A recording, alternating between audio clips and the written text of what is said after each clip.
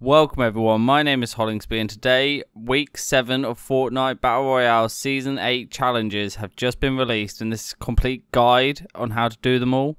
If this video is helpful to you, please drop a comment, like and subscribe. Also, I have a support the creator code if you'd like to use it, it's Hollingsbee.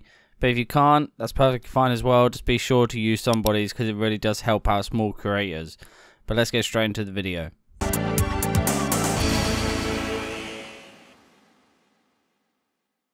So to start with, we have the free pass challenges, so these are for the people without the battle pass. Deal damage with a pickaxe to opponents. This is really simple, really easy. The quickest way to do this is probably just stay on the bus until the very end when it kicks you off. There'll be loads of people who don't even jump or anything, they'll just float down to the floor, they'll be standing still, you can just pickaxe them and get this done in no time at all. Here we have a stage challenge, so stage 1, visit Junction and the block in a single match. And then visit Pleasant Park and Dusty Divot in a single match, and then visit Happy Hamlet and Snobby Shores in a single match. You can get this done in no time at all, especially in Team Rumble, where you can just respawn and carry on your game and do more challenges. Visit Pirate Camps in a single match. I'm pretty sure this challenge has already been done this season, but I'm not entirely sure. But on the screen right now is a map which shows you where all the pirate camps are.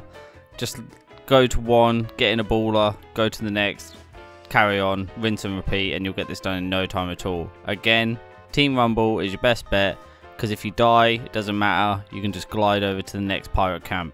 Next up, we have the Battle Pass challenges, so these are for the people with the Battle Pass. Deal damage to players from above. So you'll just get this from just playing the game, but again, Team Rumble, because everyone is down low running around and stuff, you can stand on a hill or build up or something and just shoot down on them. You'll get this done in no time at all. Search chests at Loot Lake or Snobby Shores. This one obviously explains itself. Just search chests in these locations, land at one, search as many chests as you can. If you can't get it done in one game, try the next. Here we have a stage challenge, and this stage challenge is probably the worst one of all the challenges. I really don't like the zip lines in the game. Stage 1 is deal damage to opposing players while riding a zip line. So you've got to be on the zip line and deal damage to people. Again, your best bet is probably Team Rumble and hope the circle is near a zip line. Stage 2 is deal damage to opposing players who are riding a zip line. So the person has to be on a zip line who you shoot at. Again, Team Rumble, hope someone's on the line and hope the circle is near a zip line.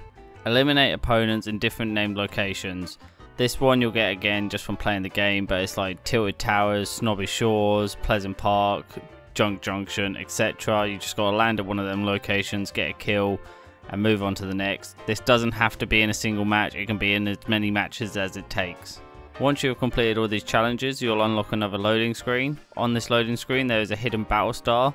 If you follow exactly where I'm going now, you'll find where this hidden battle star is and you can pick it up. It's an easy level to your battle pass, so be sure to pick it up and be sure to collect it or complete these challenges so you can collect it.